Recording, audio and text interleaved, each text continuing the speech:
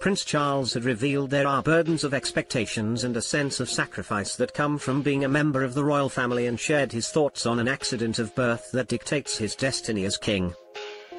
The Prince of Wales, 73, made the admission while chatting with Sir Kenneth Branagh, who was hoping to get inside the head of a royal family member as preparation for a film adaptation of Henry V. The actor directed and starred in the screen adaptation of Shakespeare's play in 1989. In a new interview, Sir Kenneth revealed that Prince Charles came to act as an unofficial advisor on the film. On getting inside the head of a member of the royal family, Sir Kenneth said, "I thought, well, how do you find out about what that's like? I was voicing these concerns over a pint with a friend of mine who said, well, actually, you know, I do know someone who knows someone. He said, if you're serious and you will be discreet. And so he arranged a number of intermediary meetings. I was very clearly screened. But eventually I met Prince Charles, who was very open, particularly about the burdens of expectations, and the fact of isolation. And this to me was very interesting." From speaking with the heir to the throne, Sir Kenneth said the prince and other members of the royal family acknowledge that their privileged position is an accident of birth.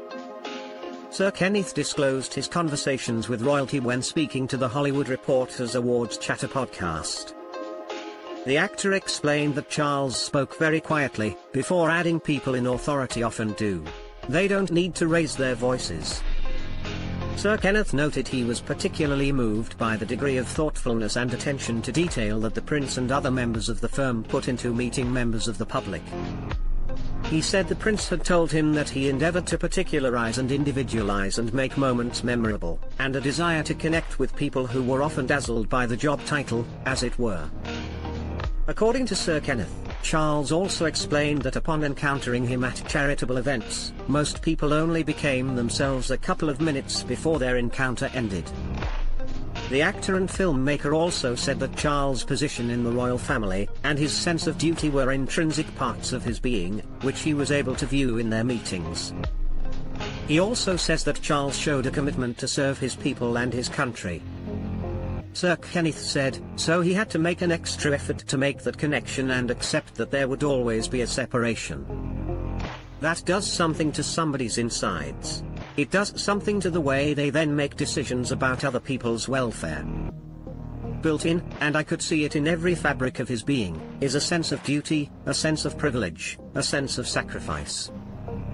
For all of the, as it were, first-class life that, the royal family, lead, they know it's an accident of birth and one that they need to meet by a commitment to serving others. And I saw in his case a genuine expression of that. Prince Charles was among those who attended the film's premiere, and he and Sir Kenneth remained friends, with the actor being among the guests at his wedding to the Duchess of Cornwall in 2005. Sir Kenneth also recited the opening prologue from Henry V at a gala show to celebrate the prince's 70th birthday back in 2018.